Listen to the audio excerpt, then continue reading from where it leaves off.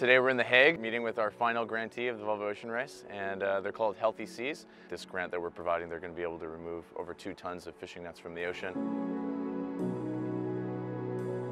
Very excited to welcome you on board, guys. Thank you. Cool.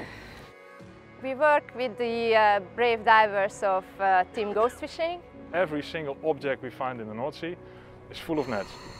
It's grabbing wildlife, it's grabbing other nets because other fishermen are also coming along because they know that the wrecks are full of life. And then they get stuck because of lost fishing gear. So they also lost the gear. So actually in the years it's a sort of bunch, a circle of fishing gear building up, building up, building up. They were diving, but what to do with the nets? Then I knew a company who was able to produce yarn out of fishing nets. We all came together like, you have the nets, you need material to make yarn.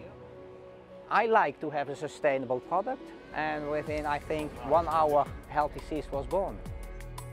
The recovered fishing nets will be regenerated into Econyl yarn, a high-quality raw material, which can then be used to socks, swimwear, carpets, or other fashion products. I think it's one of the only full sustainable storylines. Buy it, you wear it, regenerate time after time after time. And now we finally have an initiative with HealthySeas. Bring it back into the loop. We have a product in hands. We can wear the socks, we can wear the swimming wear. How cool is that? As the tide's switching, maybe you move to a different site or something.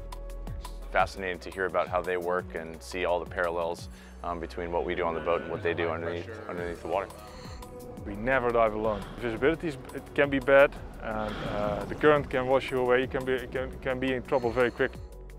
It's great to receive the grant from 11th Hour Racing, which will help us to organize more sea cleanup actions at the North Sea. And we hope to retrieve over 2 tons of ghost gear with the help of this donation. HealthySeas is not only the project of the nylon, it's also prevention and education.